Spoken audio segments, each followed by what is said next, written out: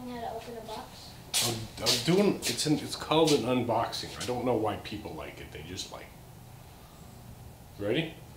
Sure. Okay.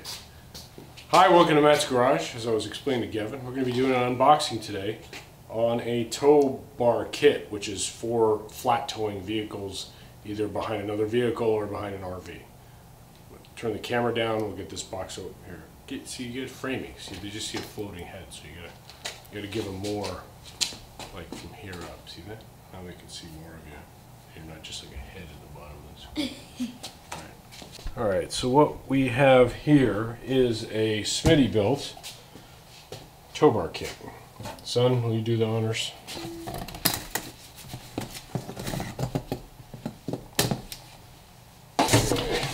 All right. Whoa. Ta-da! We got a bag of bolts. Ugh. This is your safety chain and bolts. Okay, so that's like that's a bumper bracket. This is also a bumper bracket. What's unique about this kit, or why I got it, is actually the attachment system. So I'll explain in a second. Let's pull these out. Pull this out. Damn it! Damn it! What's your face? Can you pull that box out of there? Just go lay it somewhere else. So I got this for a couple reasons. One, it's adjustable. I think they're all adjustable to a certain extent. But the real main reason is this one comes with these types of ends. And for those of you with an off-road bumper, you can just use your existing clevis shackle mounts, which this will weld onto the bumper, and you can tow with this. So that's the main reason I got this. They also come with the some more standard pin style ones.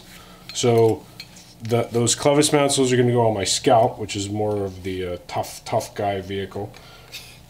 You like that? You bolt this onto your Jeep bumper into the horizontal orientation. Okay. Then swap out the hardware here. You following, Gavin? Kind of. Loud noises.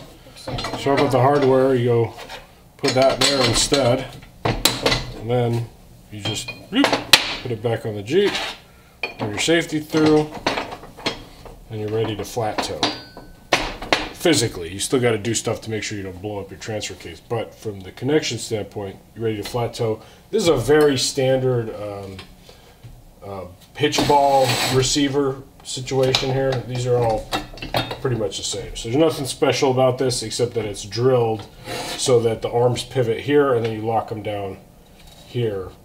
And at the width, and the recommended width is usually 33 inches from pin to pin. So just something to consider. So what do I think of this? I think it's okay.